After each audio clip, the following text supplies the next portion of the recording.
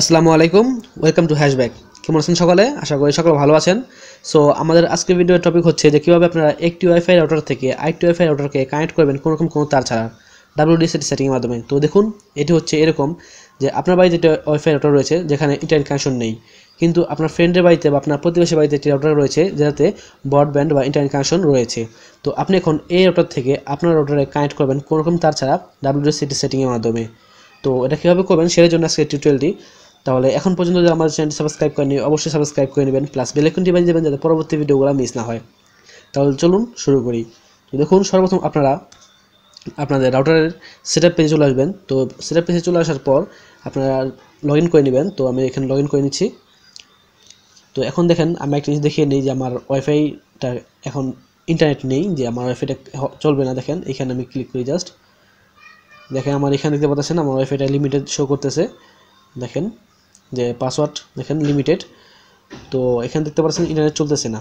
তো এখন দেখেন যে আমরা রাউটারের সেটআপ পেজে চলে আসলাম। তো এখন সর্বপ্রথম যে কাজটি করতে হবে যে আপনার রাউটারটাকে একবার রিসেট করে নেবেন। তারপরে আপনি দেখেন নেটওয়ার্ক এখানে চলে আসবেন। তো এখানে চলে আসার পর দেখেন ল্যান এখানে চলে আসবেন। এখানে এসে আমাদের যে আইপিটা আছে, আইপি অ্যাড্রেসটা এটা চেঞ্জ করতে হবে। তো এখানে 1 রয়েছে যেটা ডিফল্ট থাকে। তো এটাকে চেঞ্জ করে আমরা যে কোনো কিছু একটা দিয়ে দেবো, 2 3 4 5 6 7 8 যে কোনো যেটা ইচ্ছা আপনার সেটা দিয়ে দিতে পারেন। তো আমি 6 দিয়ে দিলাম, দিয়ে জাস্ট এখানে সেভে ক্লিক করে দিলাম। তো সেভে ক্লিক করে দেওয়ার পর এখানে ওকে ক্লিক করে দিলাম।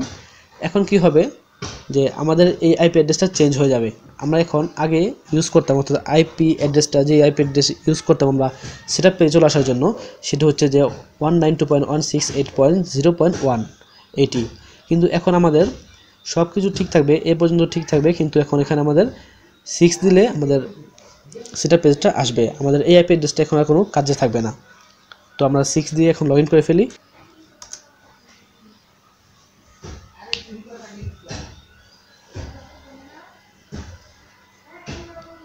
তো দেখুন আমরা লগ ইন পেজে চলে এসেছি। তো আবার লগ ইন করে নেই।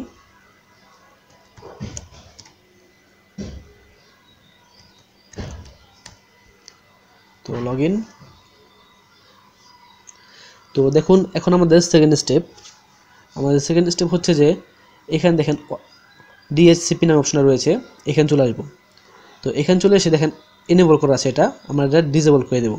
ডিসেবল করে সেভ ক্লিক করে দেবো। তো এখানে সেভ হয়ে গেছে। তো এখন আমাদের থার্ড স্টেপ এবং ফাইনাল স্টেপ।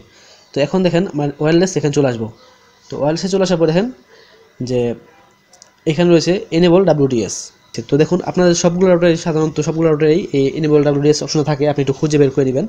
তো দেখুন তারপর কী করবেন, এখানে টিক মার্ক দিয়ে দেবো আমরা। টিক দিলে দেখেন নিচে একটা ফর্ম চলে এসেছে। এখন এই ফর্মটা আমাদের এখন ফিল আপ করতে হবে। তো এই জন্য দেখেন আমাদের এখানে আছে স্ক্যান একটা অপশন রয়েছে, এখানে ক্লিক করে দেবো। তো এইখানে ক্লিক করে দিলে আমাদের বাড়ির আশেপাশে যতগুলো ওয়াইফাই রাউটার রয়েছে সবগুলোর সিগন্যাল চলে আসবে। দেখেন আমার বাড়ির আশেপাশে প্রায় 4টা রাউটার রয়েছে। তো এই 4টা রাউটারের সিগন্যাল এখানে চলে এসেছে। তো এখন এখানে দেখেন যে আপনি যে রাউটারে কানেক্ট করতে চান সেটাতে কানেক্ট নাম অপশনে ক্লিক করবেন, কিন্তু একটা জিনিস মনে রাখবেন আপনি ঠিক সেটাতেই কানেক্ট নাম অপশনে ক্লিক করবেন যেটা পাসওয়ার্ড আপনি জানেন, কারণ আমাদের পরে পাসওয়ার্ডটি প্রয়োজন পড়বে। পাসওয়ার্ড ছাড়া আমরা কানেক্ট করতে পারবো না। তো এখন দেখেন আমরা কানেক্ট নাম অপশনটি ক্লিক করব, এবং আরেকটি জিনিস আপনার চ্যানেল নাম্বার, দেখেন চ্যানেল নাম্বার এটা আপনার মনে রাখবেন যে আপনি যেটার কানেক্টে ক্লিক করতেছেন, যে রাউটারের কানেক্টে ক্লিক করতেছেন সেটার চ্যানেল নাম্বারটা কত। তো আমাদের এটা হচ্ছে 10। দেখেন এখানে সিগন্যাল রয়েছে। তো এই সিগন্যালটা হচ্ছে যে আপনার যত সিগন্যাল বেশি পাবে আপনার ওয়াইফাই এর স্পিডটা আপনি যত বেশি পাবেন। তো এখন আমরা কানেক্টে ক্লিক করে দিলাম। তো কানেক্টে ক্লিক করে দেওয়ার পরে এখানে ওকে ক্লিক করে দেবো। তারপর দেখেন আমাদের অটোমেটিক নিচে যে ফর্মটা ছিল সেটা ফিল আপ হয়ে গেছে। তো ফিল আপ হয়ে যাওয়ার পর এখন দেখেন উপরে দেখেন চ্যানেল রয়েছে, আমাদের চ্যানেলটা, আমাদের রাউটারের চ্যানেলটা। তো ওইখানে আমরা 10 দেখে এসেছিলাম, তো এখানে আমরা 10 সিলেক্ট করে দেবো, 10। তো সিলেক্ট করে দেওয়ার পর এখন দেখেন নিচে আমরা পাসওয়ার্ডটা দিতে হবে। এই দেখেন পাসওয়ার্ড চাচ্ছে, পাসওয়ার্ডের বক্স। তো এখানে আমরা আমাদের এই রাউটারের পাসওয়ার্ডটি দিয়ে দেবো, অর্থাৎ আমাদের এই নেট গিয়ার রাউটার যেটা আমরা কানেক্ট করবো সেই রাউটারের পাসওয়ার্ডটি এখানে দিয়ে দেবো। তো আমরা এখানে পাসওয়ার্ডটি দিয়ে দিলাম। এখন জাস্ট কী করবো, সেভ অপশনে ক্লিক করে দেব। তো দেখুন আমরা সেভ অপশনে ক্লিক করে দিচ্ছি এবং এটা এখনই সেভ হয়ে যাবে। তো দেখেন যে এখানে কী হয়েছে যে আমাদের সম্পূর্ণ স্ক্রিনটা ব্ল্যাঙ্ক হয়ে গেছে। তো এখন আমাদের ইন্টারনেট কানেকশনটা অটোমেটিক অ্যাক্টিভ হয়ে গেছে। তো এখন দেখতে পারেন যে আমার এখানে লিমিটেড ছিল, সেই লিমিটেড লেখাটাও চলে গেছে। দেখেন কানেক্টেড লেখা চলে এসেছে, এবং আমরা এখন এখানে নিয়ে আসি, দেখেন যে আমাদের যেই পেজটা তখন ওপেন হয়নি সেই পেজটা আমরা রিলোড দিই। তো রিলোড দিলে দেখতে পাবেন যে সেই পেজটা ওপেন হয়ে যাবে। দেখেন পেজটি আমাদের ওপেন হয়ে গেছে এবং আমাদের ইন্টারনেট কানেকশনটি চলতেছে। তো দেখুন যদি আপনার ইন্টারনেট কানেক্ট না হয় তাহলে কী করবেন, আপনার রাউটারটাকে আপনি আরেকবার রিবুট করে নেবেন। একবার রিবুট করে নিলেই আপনার রাউটারটা কানেক্টেড হয়ে যাবে।